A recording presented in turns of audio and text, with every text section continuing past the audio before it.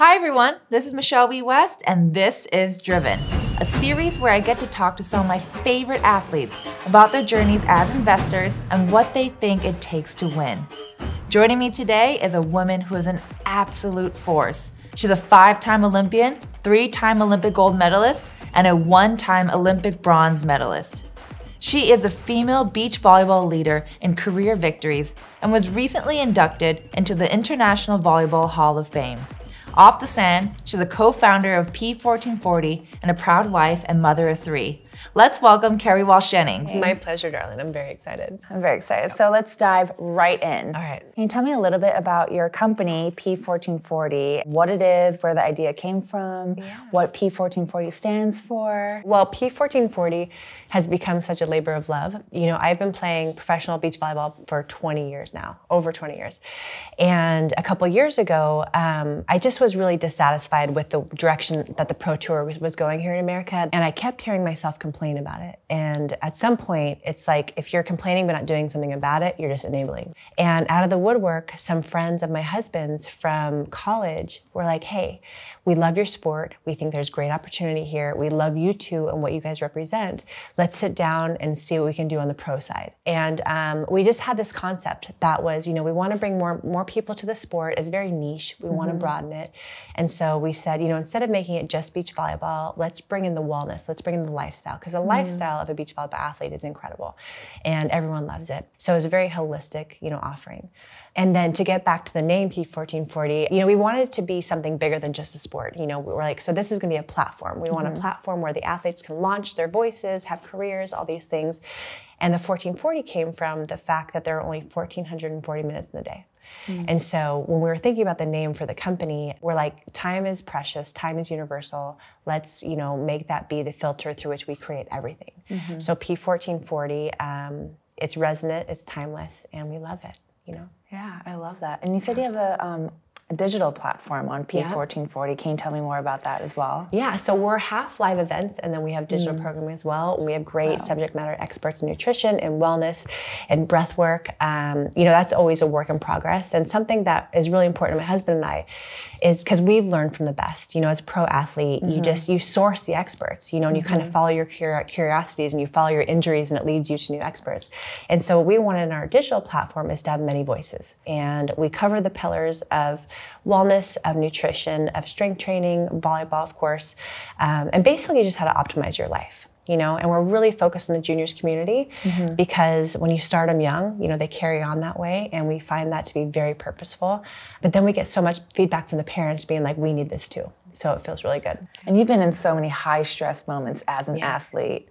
Does that compare at all to the high stress of being an entrepreneur? Are they different? So different. So different. You know, I mean, just as an athlete, like I was thinking a while ago, because it overwhelms me, you know, running this company and we have employees and, you know, like if our programs don't do well, then people are impacted, you know? And so I had this thought, I'm like, it's such a luxury to be a pro athlete because you live and die by your own sword. You know, if I'm disciplined, if I show up, if I work hard, if I stay healthy, which a lot is in my control, I'm good, you know, and the results come. But as an entrepreneur, like I have to wait on your timeline and your timeline. Maybe you don't like me and maybe the pitch was bad, you know? So it's just the resilience necessary is huge. The staying power and the grit that's required is next level. And so it's I mean, it's not easy being a pro athlete, but it's my comfort zone. And this has definitely brought me out of my comfort zone in a lot of ways. But it's making me more rangy, you know, and more wily, which I really appreciate. More grays, too, but that's what hairdressers are for. Yeah. And what would you say to people, what advice would you give to people who want to start something on their own, who want to start their own P1440, but don't think they may have the resources or the knowledge to start?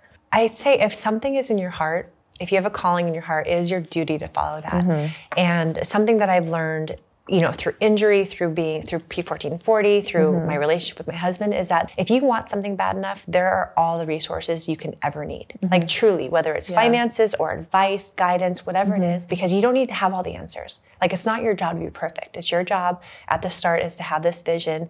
And when you have that vision, that passion, it's like a magnet, you know? And then if you have the courage to follow your curiosity and just to to surround yourself by people who have done it and to raise your hand and say, hey, can I get some guidance? And I think that a lot of people think they need to be of a certain stature to ask for help, or I'm nobody, why would they support? But people truly do love helping. And now, this day and age, like there's so many communities out there to help support that. So I'd say go for it. Yeah. Go for it with all your heart. Go for it every day. You know, that's what excellence requires. I love that. Yeah. And you're a mom of 3. How much inspiration do you grab from your kids on a daily basis for P1440? I can't even begin to tell you. You know, my kids are they shock me with their character, with their wisdom. They don't do anything they don't want to do, which I really respect because I'm a pleaser, you know? And so when I think about creating stuff for 1440, like I'm watching real time my children go through challenges, right? And fall down and get back up. And every time my children fail, I'm like, oh my gosh, this is going to make you so good. Yeah. So you said, you know, someone came with you with a great idea at the perfect timing for you. Can you take us through the journey about how that little idea, that seed of an idea, became real? Man, Michelle, it became so real so fast. I'm not by nature a business person or an entrepreneur. I have so much passion and fire. And so we surround ourselves by really great people who are able to execute the vision. But it was a very meaningful launch to our company. And, you know, when you consider beach and indoor, you have 18 college scholarships. Wow. So you have 12 indoor, 6 on the beach. And largely in America, people don't know the opportunities that exist in beach volleyball, but that's changing, and P1440 is leading the way. That's amazing. Right? Yeah. You play beach volleyball in college. Yeah. I mean, Casey made me dive for a couple balls, so I felt like I was a beach volleyball player for a brief 30 minutes. Oh, you can. And it was glorious. For sure do it. No, I really can't. My vertical jump is not there. It's okay. You just got to be craftier. But you said you're not, you know, an entrepreneur. You're, you know, more of an athlete. How did you approach fundraising? Well, you know, again, I really leaned on my team, and we had our founders, Casey and I are founders, and we had co-founders, the Mays family, and they came in and they brought the money, you know, and Casey and I, we brought the passion, the concept, the expertise, and the sweat equity. And, you know, as we kind of grew, we brought on an investor, and it blows me away, and we're still with her, and it blows me away her faith, you know, in the company. And she came to our first event in San Jose, and she's like, I love this. This could be big.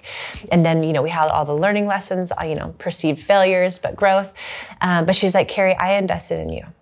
And it like makes me want to cry because her faith in me is huge, you know. And something that I've learned from our investor is that when you are investing, when you're going to create, you know, to try to create something new that doesn't exist, the people you surround yourselves by are so important, you know, and that's everything, you know. Like money isn't the driver here. The vision is the driver.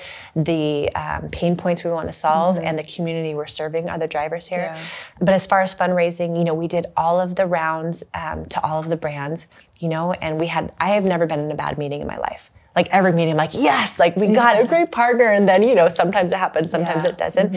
So we did that journey. But when our investor came in, that really changed the game. And she's really given us legs and the grace and the space to grow.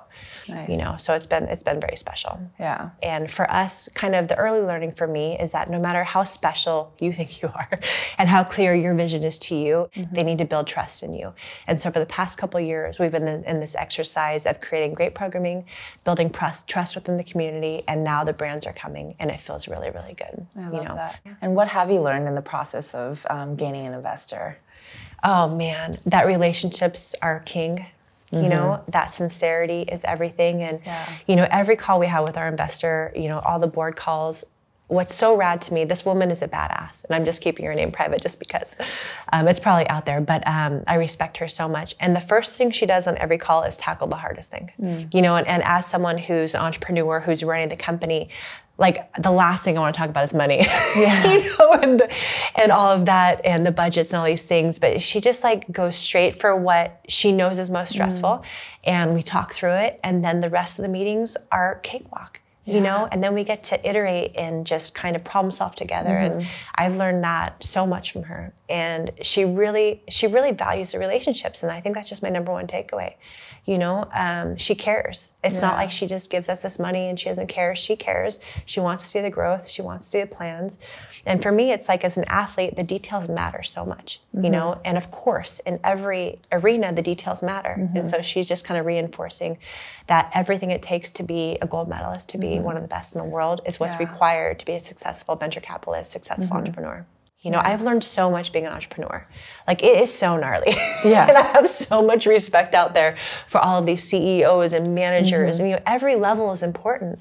And I think that's what you learn in sports. You learn that whether you're a role player, a bench player, a star, it's like every level is important, every role is important, and it's your job to be a craftsman. And I feel like when you're an entrepreneur, you wear so many hats and you have to be a craftsman in so many different areas. And I'm not that, but I'm learning to be that. And again, with the grace of our investor, I'm just learning the value of becoming a craftsman. Like, right where you're at, be where you are, do it like it matters, and it generally works out. Yeah. Yeah, and when you know, when you're in those really high stress environment as an entrepreneur, what do you do to calm yourself down? Do you use the techniques that you use in volleyball to help yourself as an entrepreneur? You know, usually the stress, again, like I talk so fast, I talk so much, but I'm very introverted, and I'm a pleaser, and so it's just like when I have to have meetings with people who I perceive to be much smarter than me and who, you know, run billion-dollar, you know, funds and these things, like, it really stresses me out. And so I realized, like, as an athlete, I have a toolkit. You know, when I'm in a pickle, I go to my toolkit. What else can I use? You know, and kind of crack the egg. And it's the same thing as an entrepreneur. You know, use my resources. Don't be afraid to ask for help. If you mess up, own up to it, learn from it, move on. You know, all these things. Yeah. And like sports, the highs are extremely high. Oh my hell. In entrepreneurship. Do you have any plans in the future to invest in other sectors or to start something else in a completely different area, or you think you're just gonna, you know, stay in beach volleyball? So when I think about what's next for my life, there are so many things I'm interested in, and all of the things that I'm like interested in investing and creating are all kind of in the wellness space. You know, I'm a mom. I'm a woman who I want to live my best life. And so everything that kind of draws my attention, it's kind of all in the wellness space, you know, whether that's experiences or supplement line, you know, all of that stuff really calls to me. And last question, we've asked all the guests already this. If there's a company or opportunity you wish you could have invested in, what would it be and why? That is a good one. Well, you know what? Okay, I'm addicted to my Oura Ring. Oh, yeah. And I have worn all the trackers, all the bands, and this to me is something that, I don't know if it's the application of it or just the feedback I get and the way they present it. Like, I love them so much. I assume they're kicking butt. I don't know their numbers, but this is something that fits my life. It fits my goals in life. And so I would just say the Oura Ring, for lack of a better prepared answer. Well, thank you so much for coming on. I love the passion that you have for this platform. I hope nothing but the best for it. And thank you so much. It was so great seeing you You're again. rad, darling. I appreciate you. Really good job. Oh, thank you. You're welcome. Yeah.